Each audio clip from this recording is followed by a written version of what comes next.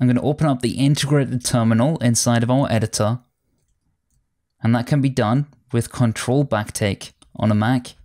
And I'm going to state Ionic generates page edit shopping item. As you can see, we've generated a page named edit shopping item. Let's follow the procedure to add this to our application. If necessary, remove the Ionic page decorator if you don't want to use lazy loading.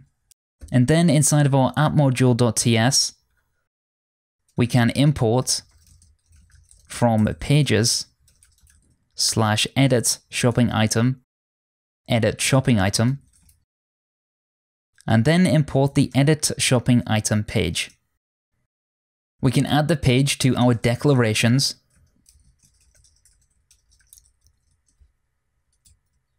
and we can also add our page to our entry components.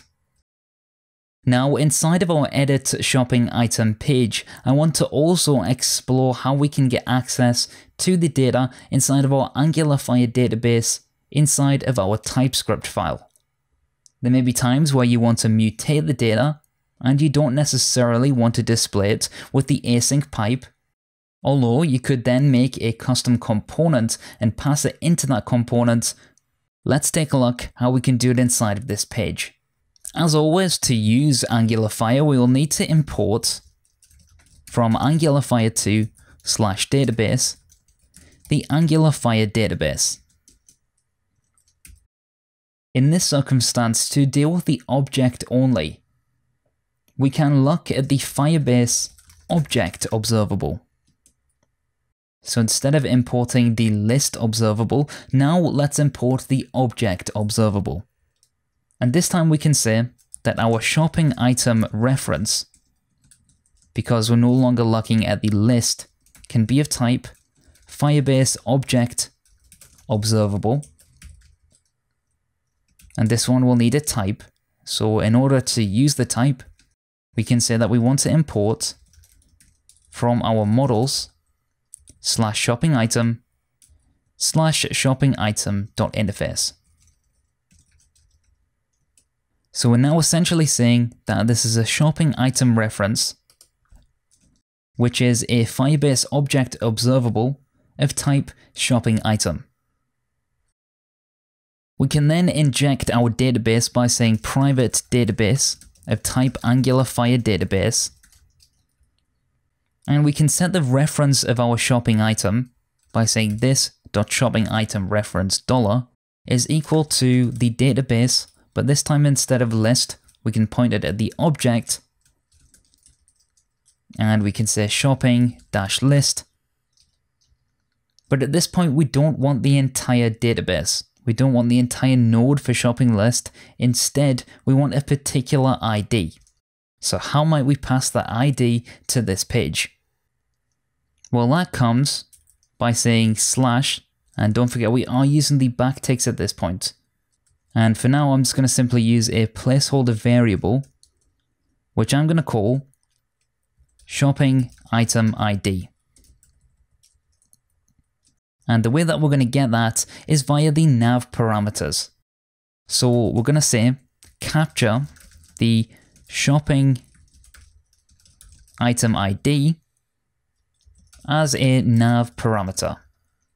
And we can make a const shopping item ID, and that will be equal to this.navparams.get.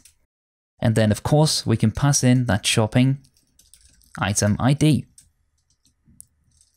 But at the moment we're not passing any sort of ID across to this page. So that means we need to head back over to our shopping list, and inside of our select shopping item function, where we have edit, we are to send the user to the edit shopping item page and pass the key as a parameter. So do you remember how we get the key for our shopping item? Well, we get the key by accessing the $key on our shopping item. And that's because each item inside of our Firebase database has a $key.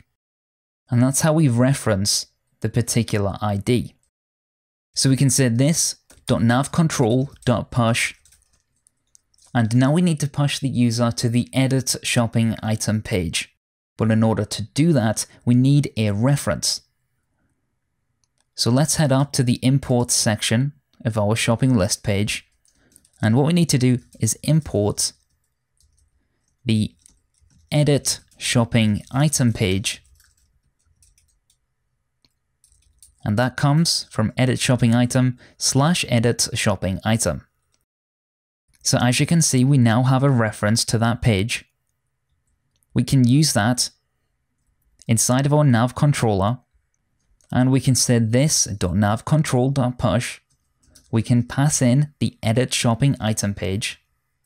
And then if we add a comma here, you'll see that we can pass through any parameters. So these parameters can be passed as an object. So we'll make the key for our object equal to shopping item ID, and the value equal to the shopping item dot key. So now our nav stack looks like this.